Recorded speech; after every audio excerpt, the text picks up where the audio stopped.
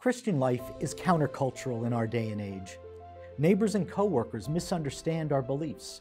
So do universities and media and other cultural institutions. Some folks even want to persecute or harass us. It's a challenge, but this is the world we're called to evangelize.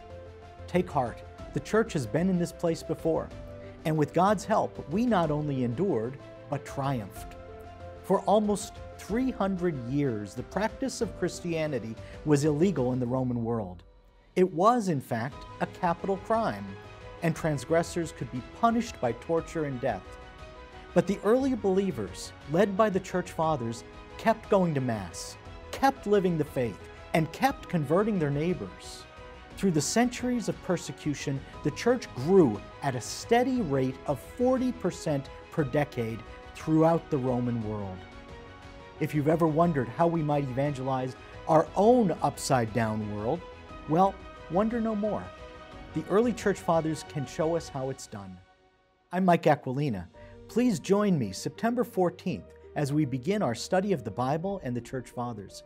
It's a 12-part video series, and I'll be there with you for all the lessons. So please sign up below, order your workbook, and get ready. Let's do this together and work together for the renewal of the church and the world.